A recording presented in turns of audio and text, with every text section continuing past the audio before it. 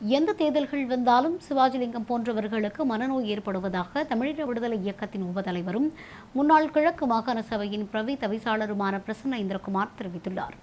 இலங்கை தமிழரசு கட்சியின் முன்னாள் தலைவரும் முன்னாள் நாடாளுமன்ற உறுப்பினரும் பட்டிருப்பு தொகுதியின் முன்னாள் தலைவருமான சிமு ராசமாணிக்கத்தின் 45வது நினைவு தினம் நேற்று அனுஷ்டிக்கப்பட்டுள்ளது.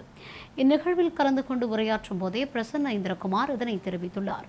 நாங்கள் பல நெருக்கடியான காலகட்டத்தில் பல்வேறு தேர்தல்களை சந்தித்துள்ளோம் என்று தெரிவித்த அவர், 2009ஆம் ஆண்டு யுத்தம் மௌனிக்கப்பட்டதன் பின்பு தமிழ் தேசிய கூட்டமைப்பு என்னும் போர்வைக்குள் வந்தவர்கள் அவர்களின் தனிப்பட்ட சுயலாபங்களை நோக்கமாக கொண்டு பல்வேறு செயற்பாடுகளை செய்து கொண்டிருக்கிறார்கள் என்று குறிப்பிட்டார்.